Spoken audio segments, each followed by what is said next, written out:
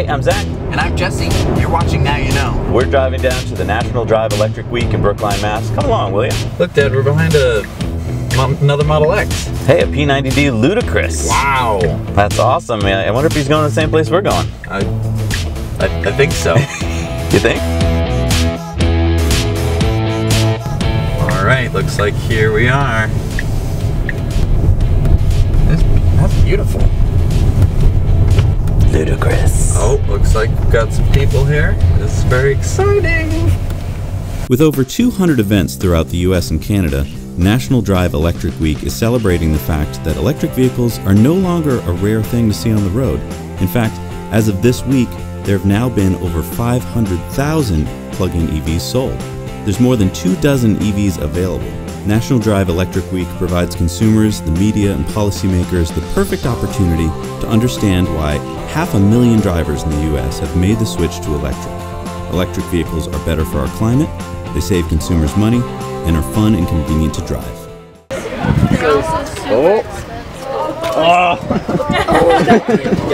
I pushed it, but it didn't. Somewhere, is it? That wasn't in the Yeah. So now we need a volunteer. Can you stand about a foot away from the door? Okay, you can both stand. Alright, good. So I'm going to open it. You have to stand. But why didn't he order the room? Okay. No. You ready? But I thought, because in the movie they had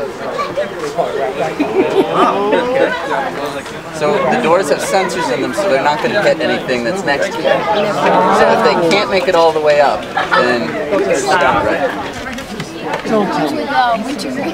Yes, wintergreen mint's very important on a road trip.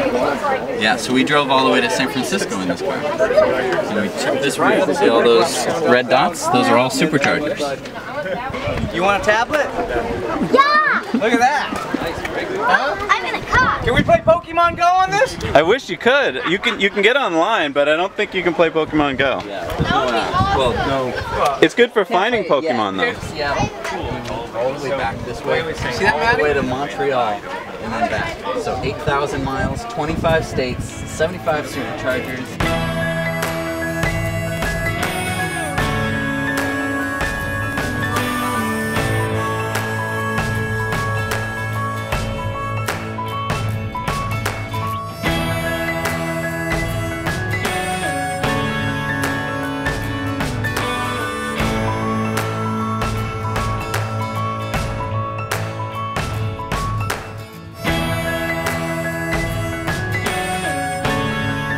Alright guys, so we're leaving the Electric Drive Electric Week event. National Drive Electric Week. It doesn't roll off the tongue. No, we had a great time. We met a lot of really nice people who drove really nice electric cars and all different kinds. Every kind you can imagine. We met a guy who's building an amphibious electric car. That is awesome. So what we saw was just stage one. It was just the bare So this is the plywood one? Yeah. Okay. So You're seeing it now. The bare frame of it is really interesting look. That's just the base frame. He's gonna spruce it up. And I heard that he's got power steering for it that he can turn on and off. So like when he doesn't need to use power, he just shuts off the power steering. How smart is that?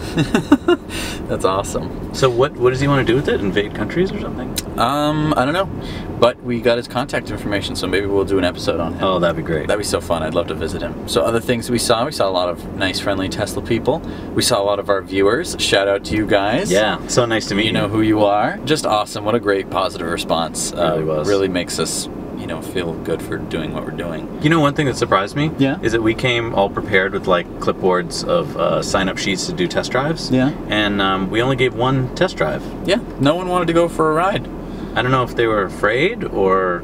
I think everyone was busy after the event. Yeah. Having it end at noon means that you go and do something else for the rest you already of had your something Saturday. planned. So yeah. My advice for future events, and I think something we want to try and do more of, is go to events that aren't just for electric car people that already know about electric cars, right, but also to get the word out to the general public. And so what we're looking for, and we're putting a shout out to you guys, this is a challenge, we would like to find a celebrity, someone that everyone kind of knows of. It doesn't have to be Tom Hanks. But someone who might be already into EVs as well, who would be willing to come out to some events to lend their name, maybe they already drive an EV and they want to lend their car as well, to get the general public to come who'd be like, oh, this celebrity's going to be there, they're signing autographs and stuff, I'd like to go. And that way you get people who aren't just EV fans who would come out to the event and then also be exposed to EVs. Another thing that we were thinking about, you can only get across so much information to someone when you're parked in a parking lot. Like we can do parlor tricks with the X, which is awesome. We can open the doors and we can do summon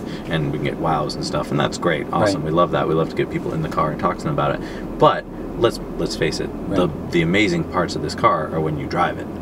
It's what it was made to do, and it does it so well. And it's not just about the speed. Yes, it's awesome to get them in the car and have it go fast. But it's also about showing them how well engineered it is, how functional it is. Because I think for most people, they think of electric cars the way I did back in the day, which is like this weird, someone built it themselves and it drives funny. And we're beyond that now. But it drives better than a normal car. Because you don't have the rickety engine and the, you don't have any kind of crazy transmission or something like that. I mean, I just love giving test drives because you get to see the range of like, oh my gosh, this windshield. You don't know it until you're driving in it. Or, is the car on? Like, did it stall? It's so quiet. And then when you tell them it goes fast and you're like, prepare yourself, it goes fast. Here, I'm gonna go fast. Jesus. It goes fast. And they are not ready for that because there's never been a time in your life. Let me just put this out to you if you have not driven a Tesla. There's never been a time in life, unless you've been on a roller coaster, or you've taken off from your car. I mean, there's hardly any times in your normal life where you feel that acceleration.